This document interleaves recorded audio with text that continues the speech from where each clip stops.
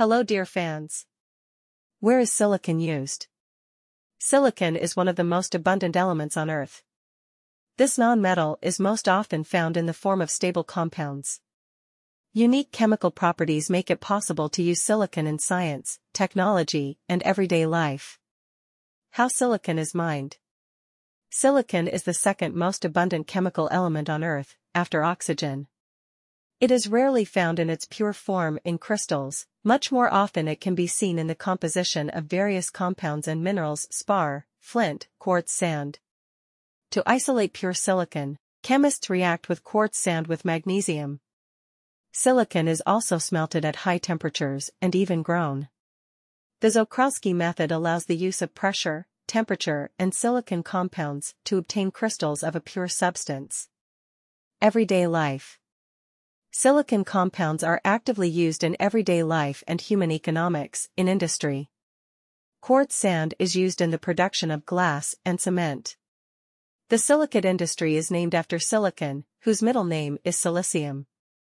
Silicates are used in agriculture, for soil fertilization. Silicate glue is also obtained on the basis of silicon compounds. Radioelectronics. Silicon has unique radioelectronic properties. Pure silicon is a semiconductor. This means that it can conduct current under certain conditions when the conduction band is small. If the conduction region is large, the silicon semiconductor turns into a silicon insulator. The semiconducting properties of the nonmetal silicon led to the creation of the transistor. A transistor is a device that allows you to control voltage and current.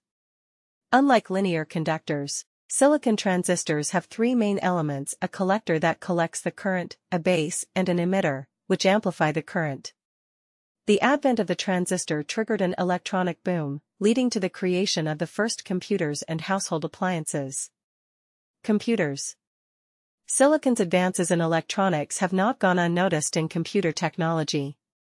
At first, they wanted to make processors from expensive typical semiconductors, for example, germanium. However, its high price did not allow to put the production of germanium boards on stream. Then the daredevils from IBM decided to take a chance and try silicon as a material for the heart of a computer system. The results were not long in coming. Silicon boards turned out to be quite cheap, which was especially important at the very beginning of the inception of the computer industry, when there were a lot of defects and few potential buyers. Today, silicon chips dominate the computer industry. Pure silicon crystals for processors and controllers have learned to grow in factory conditions. The material is easy to use. And most importantly, silicon made it possible to double the number of elements on the processor every 2 years, Moore's law. Thus, there are more and more transistors and other gates on a silicon circuit of the same size. Silicon made it possible to make information technology as efficient as possible. Thanks for watching.